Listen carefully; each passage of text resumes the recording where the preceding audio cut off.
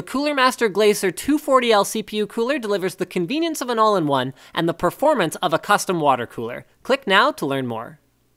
Latency, or lag, is the delay between an action and the resulting reaction, such as in gaming, the pressing of a button on a controller and the corresponding animation of a character on the screen. This latency is an enemy of gamers. It makes controls feel less responsive and makes it more difficult to, among other things, time jumps and land headshots.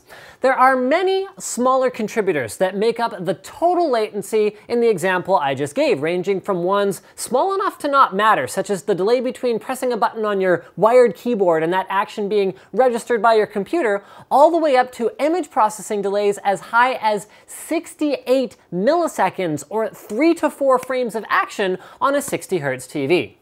Today's investigation is not a detailed look into the contribution of every single one of these lag factors, but rather a look at the current state of local game streaming technology and whether it's a feasible alternative to plugging directly into a PC or game console. Now, when I say local game streaming, I am not referring to subscription-based cloud services like OnLive. That's internet game streaming and has a whole different set of challenges because it relies on your internet connection.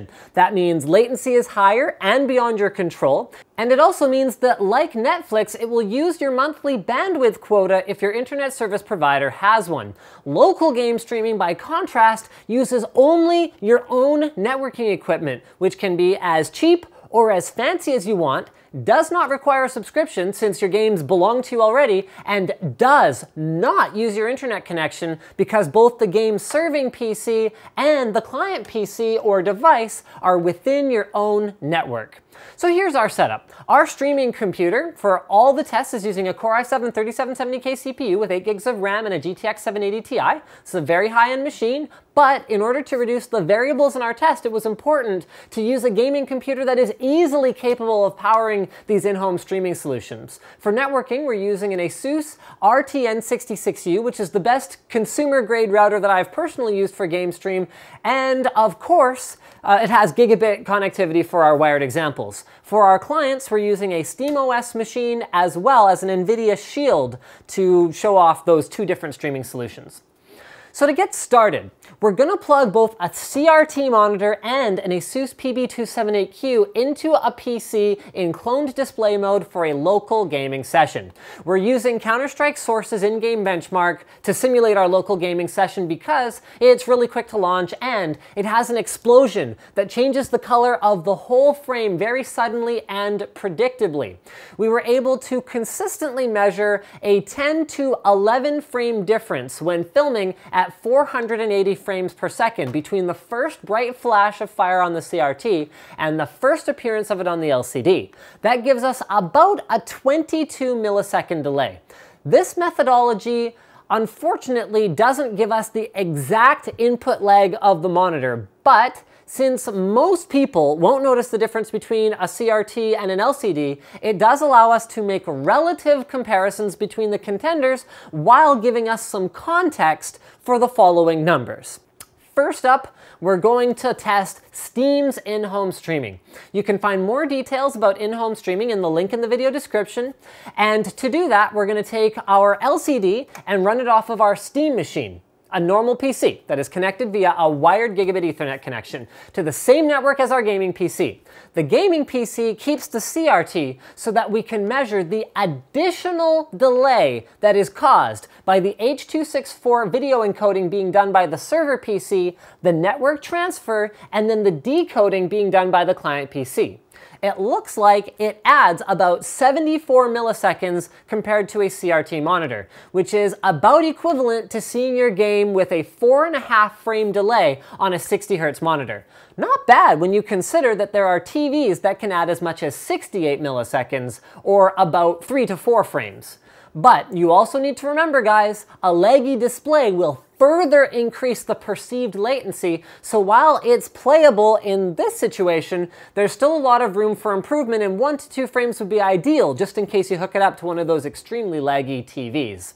In scenario 2, we're going to use NVIDIA's proprietary game stream technology with a Shield handheld Android gaming system to see how close it comes to Valve's more open solution. NVIDIA's advantage is that due to its closed ecosystem, they can keep tight control over the data chain and fully leverage their own technologies, such as the built-in hardware H.264 video encoders and decoders on their graphics processors. However, NVIDIA's disadvantage here is that they're running wirelessly. That's how they advertise GameStream. NVIDIA also has the benefit of tightly controlling the settings at which games can run, and they allow only a maximum of 720p 60 FPS compared to the 1080p 60 FPS that we were able to run with a wired connection on a Steam in-home streaming setup. So GameStream adds about the same, 74 milliseconds compared to our CRT, which seems pretty good considering that it's wireless. Because it's wireless though, it is subject to interference and you won't get that 74 millisecond delay consistently, since you won't always be right next to the router the way that we are for our controlled testing. Scenario 3 addresses an imbalance in the previous two examples by taking our Steam machine and turning it down to 720p 60 FPS, then running it wirelessly. So it's more equivalent to the Shield. The Asus Z87i Deluxe motherboard that's running in here has onboard dual-band AC Wi-Fi, which should be basically equivalent to the dual-band N Wi-Fi on the Shield because we're connecting to an N access point. Going wireless with Steam in-home streaming adds about, there's that number again, 74 milliseconds compared to our CRT. So performance was pretty much the same as the Shield in terms of lagginess and very playable, but not something that I would actually recommend doing. Shield runs on a small built-in display. We only used the HDMI output to go to our bigger one to control the variable of the display's input leg so that we got comparable results. So compressed 720p images will normally still look really good and really sharp on that tiny little display. But for something bigger, like you'd be running on a Steam machine like a TV or a monitor, I would really recommend a wired connection so you can game at 1080p. Scenario 4 is an open source streaming app called Limelight that keeps getting brought up to me whenever I talk about in-home streaming solutions.